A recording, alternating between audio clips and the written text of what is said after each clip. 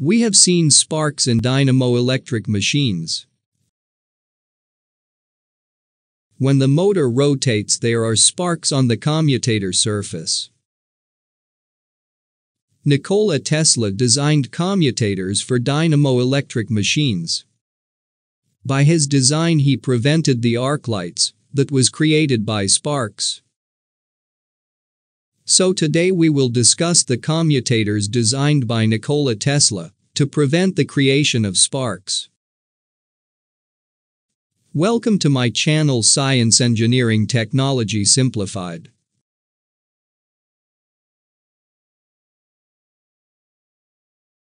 Now first we will see reason for spark formation, then we will discuss the commutator design of Nikola Tesla.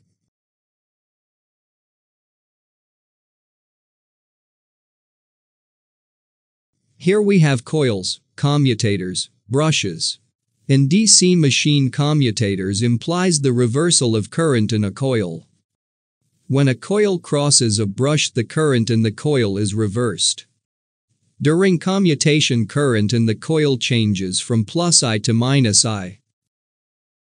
Here we can see that coil H, I and J carries current +I in right direction and coil K, L carries current -I in left direction. And total current through the brush is 2I. Now when the coil will move towards right, that is, rotation of coil will take place, the direction of current in the coil J will be reversed from right to left. Suppose coil H, I, and J are carrying current 10 ampere and coil K and L are carrying current of -10 ampere. Then current of 20 ampere will flow through one commutator, because only one commutator is in contact with the brush. Now when the coil J will move towards right, then initially a small area of the next commutator will come in contact with the brush. Then according to formula, resistance equal to resistivity into length divided by area. The small area of the commutator will provide more resistance, therefore only small amount of current will flow through that next commutator. Suppose 2 ampere will flow through the commutator. So rest 8 ampere will flow through the coil. And now also 20 ampere of current will flow through the brush, because current of the brush does not change. Now when the coil J will move to right further, more area of the next commutator will come in contact with the brush, and thus resistance of G next commutator will decrease, and now more current will flow through it. Suppose 5 ampere will flow through commutator and rest 5 ampere will flow through coil J, therefore current in the coil keeps on decreasing. When area of contact of the next commutator keeps on increasing. Because as the area of contact increases, the resistance of the commutator decreases, and thus more and more current can pass through commutator easily than through coil, because the wires of the coil has less area, therefore it provides more resistance as compared to commutator.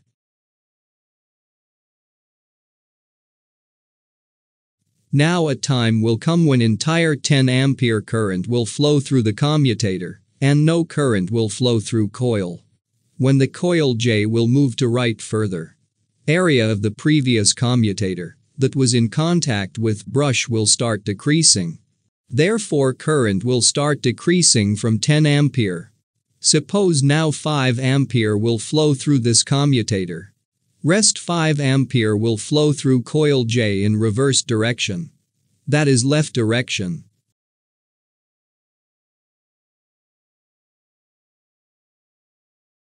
When coil J will move to right further, area of the previous commutator will decrease.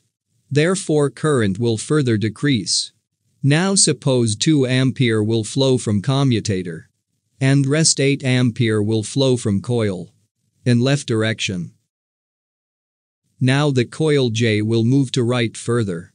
So previous commutator will lose contact with the brush, and entire 10 ampere will flow through the coil J in left direction.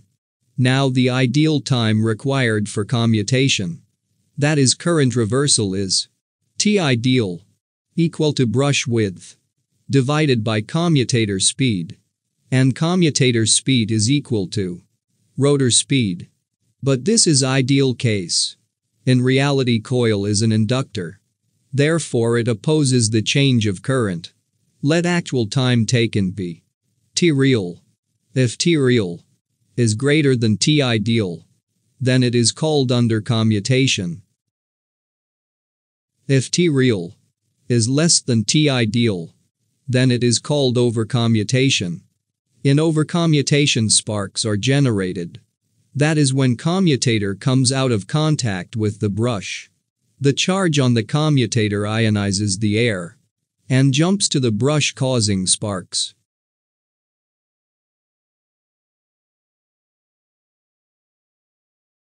Now this sparking may be reduced by various devices, such as providing a path for the current at the moment when the commutator loses the contact with the brush. But Nikola Tesla designed a simple way to prevent this jumping of charge, and thus by his design he was successful in stopping the sparks.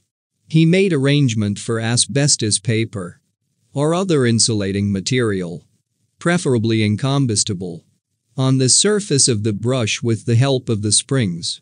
The pressure on the spring were adjusted with the help of screws.